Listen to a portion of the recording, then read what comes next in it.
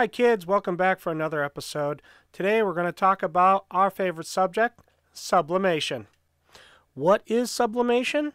It is the transition of a substance directly from a solid to a gas state without passing through the liquid state. Otherwise, what the Harvest Right freeze dryer system does on every batch. So, let's explain how the freeze drying computer determines the temperature when it is ready to pull out and when to disengage the heating elements.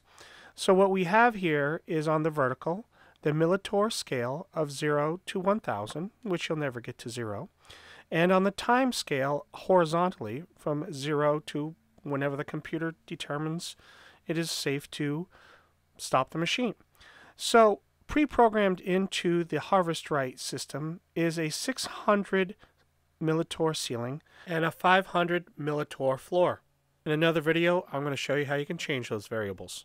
So what ends up happening is as the system begins its process, it drops the millitorr down to under 500, then turns on the heater, hits 600, turns off the heater, and the cycle begins until there is very little variation, and then eventually goes into the final dry stage. Now you'll notice that the line goes below the 500 millitorr range, and that's because in the final dry stage it's not really computing anymore. It's just trying to get to a standard 10 hours final dry, and then you can pull out your product. So let's review this chart, shall we? Now what you're going to see here is a red arrow approaching the valley of the first cycle. What ends up happening is the millitorrs are going to go under 500 and then the heaters are going to turn on. And then the millitorrs are going to rise as it leaves the valley.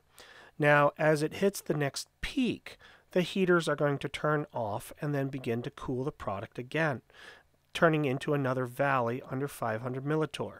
And then the cycle will repeat until the onboard computer determines that the variation between cycling between 500 and 600 millitorr, turning on and off the heaters, has no longer any major change in the density of the water within the product, aka sublimation has run its course. Now what you will see is the computer will then turn on the heaters at your preset settings like you have predetermined, and then let it dry as much as possible.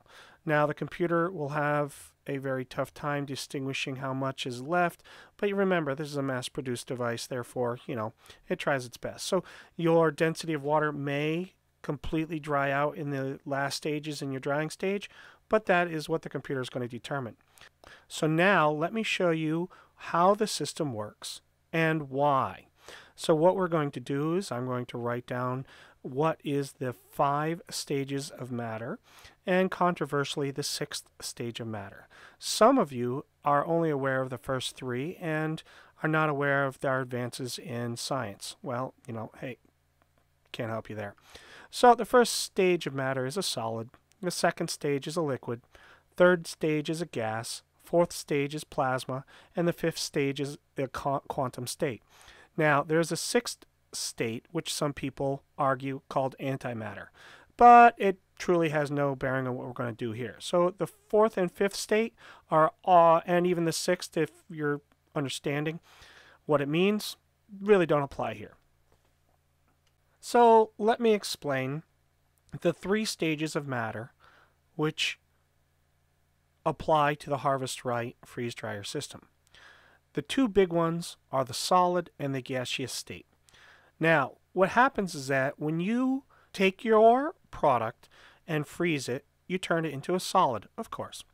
Well, during this process, it makes sure that all the liquids are absolutely freezing. That's why you pre-freeze, or you want to abuse your freeze dryer, start it and then you start freezing it in there.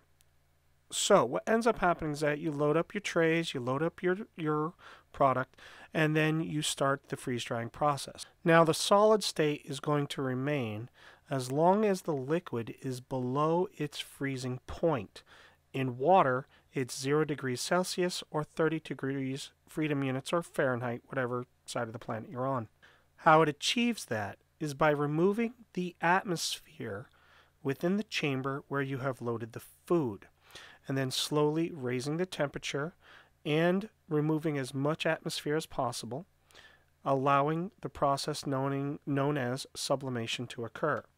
So how does the Harvest Right freeze dryer system do it?